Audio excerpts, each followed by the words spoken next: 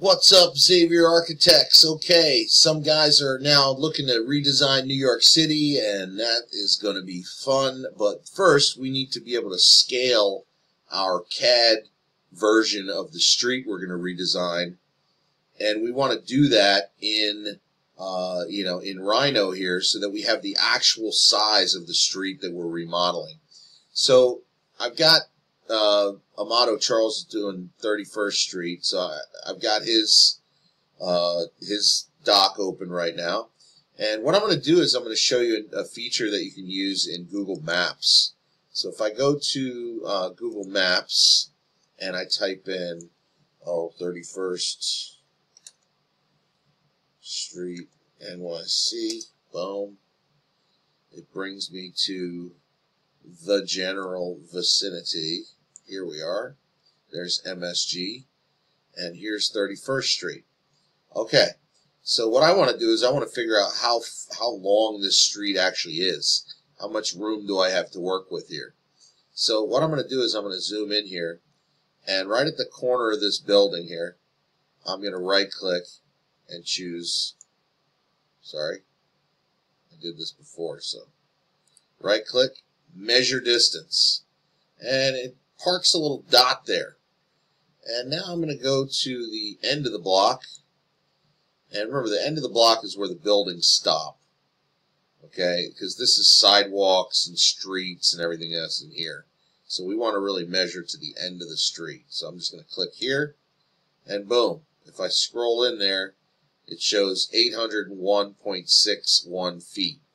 I'm just going to round that off to 800 feet and assume that because I wasn't close enough and my little measurement was, this should be a round number. It should not be some crazy decimal, okay?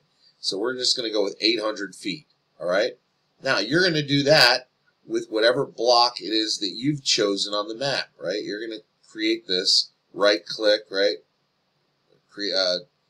Measure distance, and then at the other end, you zoom in and you park the other one and you get your measurement here. All right, so that's going to help us to scale the map. So I got 800 feet. Now I jump back into Rhino, and I'm going to click on layer 1 here. This is a red layer. I need to make a reference line to be able to size this, resize this, because this is not 800 feet right now. So what I'm going to do is I'm going to create a polyline. And I'm going to start at the end of this building here. And I'm going to go in this direction, 800.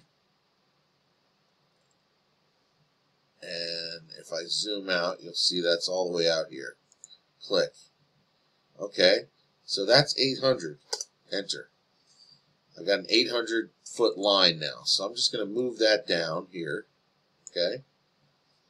And what I want to do, well, actually, I'll leave it right where it is. Well, no, I'm going to move it down here, just so it's easier to select this thing. All right? So what I'm going to do is I'm going to say, okay, I want to scale. So I'm going to use the scale command. And it says base point. Oh, actually, you know what? I don't want this highlighted when I go into scale. I want nothing highlighted. So I'm going to type in scale. And select objects to scale. I'm going to click and drag a box around all of my buildings. I want to scale all of that and press enter when done. And now it's looking for a base point. And my base point is going to be right here. And then it wants a second reference point, and I want that to be lined up with the end of my buildings. I click there.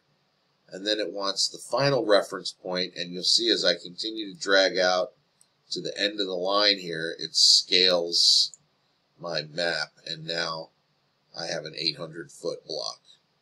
Okay? So once again, I use the scale command.